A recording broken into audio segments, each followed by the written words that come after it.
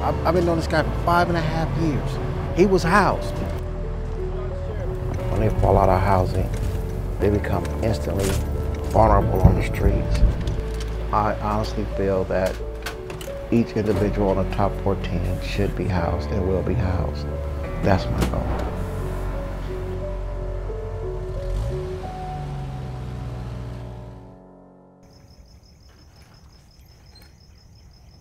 I work with Hollywood's top 14. It's 14 individuals that have been in the city of Hollywood, most of them decades, and they're high utilizers of emergency systems or hospitals.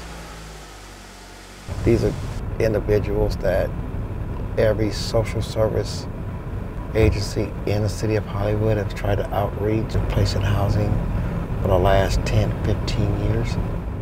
They call it service resistant.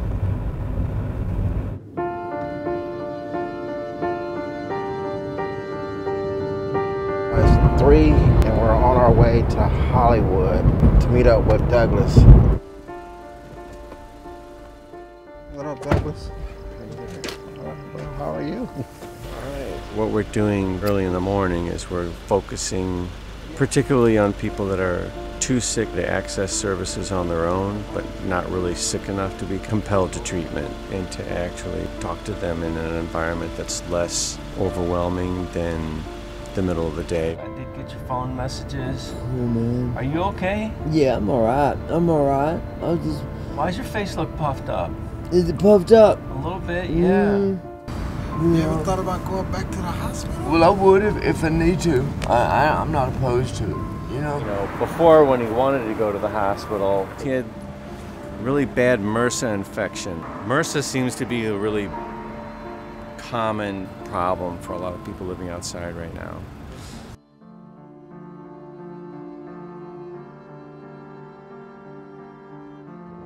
One of our top 14 died in this alley right here.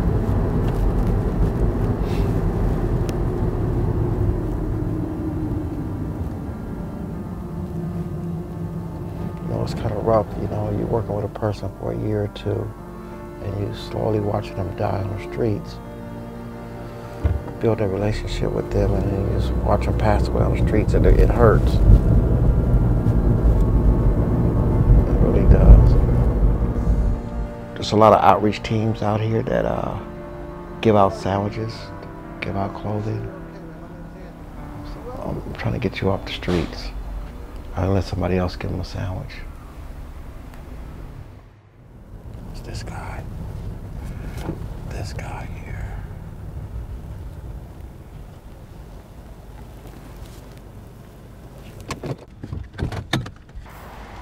Terrence, what's up?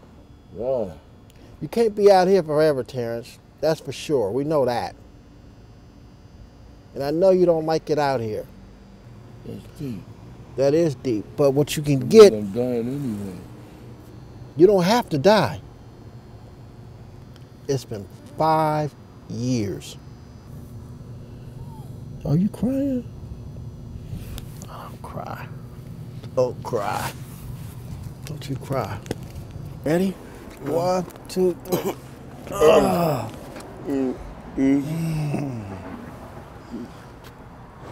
Yeah, we need a paramedic. He was housed. He was housed. We was case managing in the housing. He lost his housing. If we was any other agency, he'd have went back to the streets and probably died on the streets. You guys know which hospital he's going to? Your family or? He's a caseworker. Oh, so you mean? People think just homelessness, but there's a lot of people out here really sick. And it's hard enough to try to navigate the county system. They don't take the medication. Medical appointments is almost impossible to make if they don't have a case manager taking them to their appointments. So it's a mess. We have seen patients come in who are here in our ER every other day, who are hospitalized for weeks and months and countless times. And half are explicitly homeless, and maybe half of the remaining we suspect are homeless, but they're not really talking to us about their housing situation. They have a range of social issues like homelessness or substance use, and then they have this piece where their social fabric has just fallen apart for them. So their family members are no longer in contact with them. Maybe their neighbors are no longer there, and so they don't really have anybody to turn to help them out. What ends up happening when we get somebody successfully connected to somebody like Anthony is we can then call Anthony when they're in the ER and we can problem solve together. Having somebody be like, I am in charge of helping this patient, no matter what, no matter where, call me, is the best thing that's ever happened. Once you hit the top 14 list, you never come off that list. I'm almost like a family member. Still have Eddie Carter that needs to go to the doctor. Eddie's 65. He knows he's on the top 14. He knows he's been homeless, probably the longest person in Hollywood. He refused housing, came back to the streets, double amputee. That's top 14. This is his. This is where he plugs into his wheelchair at night. Told Queen's Care that he needed to go to the hospital, so we set it up for him to go to the hospital. He knew he's supposed to meet us right here this morning to see if he still wanted to go to pick him up. He's not here, so he's hiding from us right now, so I gotta go try to find him. Wanna go to Starbucks? Sure. He's like a ghost. Oh, you can't miss him. Can't miss him. How you doing, Snake? Still, you not going? Did it get the law? No, that ain't against the law, Eddie. I got you the chair. That is the only thing that makes you feel real good about this show. No, I feel good when I place you in housing. No, I believe that when I see it. Me too. Either way it goes, he's getting housed. Either way it goes. He doesn't know that though, but either way it goes, I'm housing him. I honestly feel that each individual on the top 14 should be housed and will be housed. It may take 6 months, it may take 16 months, it may take 2 years, but each individual on the top 14 will be housed. That's my goal.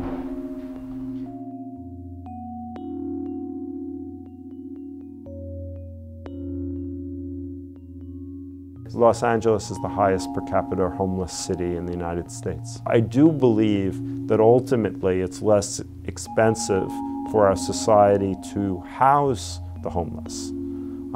And so I think that continuing to grow our inventory of permanent supportive housing will help us certainly in the hospitals to have fewer expenses, both of real illness that occurs when people are exposed to the elements, people who are assaulted because they can't protect themselves, as well as people who seek out the hospital as a way to get to shelter.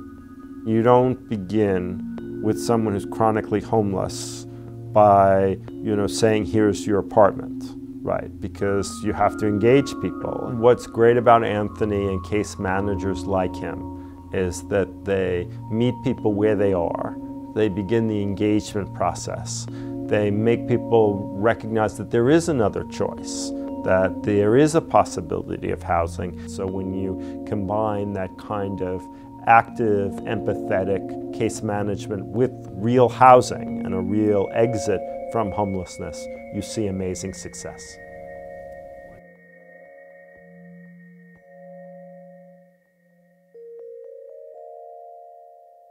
I've never seen a homeless person that I've worked with just happily jump in a car and say, let's go get housing.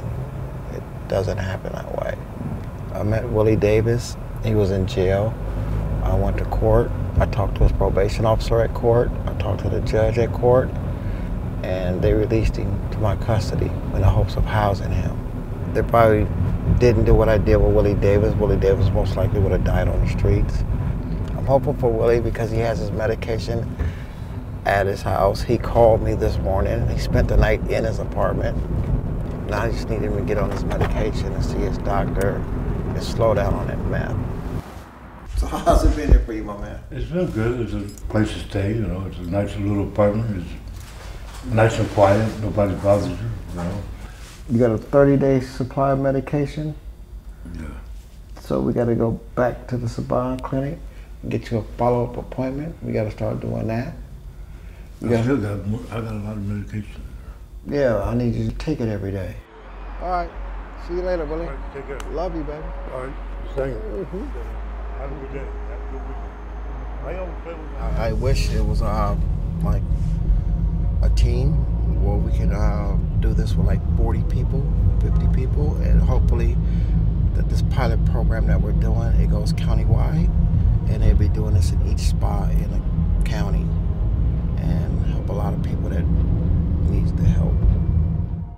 I gravitate to the people that are underserved more because my father left when I was 6 months old, and I always wonder what happened to him.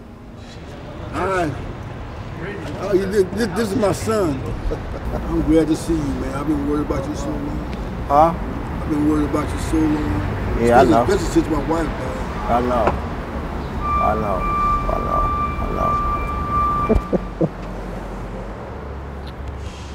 I love you, man. Be safe. Promise? All right. I got backup, boy. I got backup. I got an army behind me, yeah. Be safe, Anthony. All right. I know there's families out there that haven't seen their loved ones.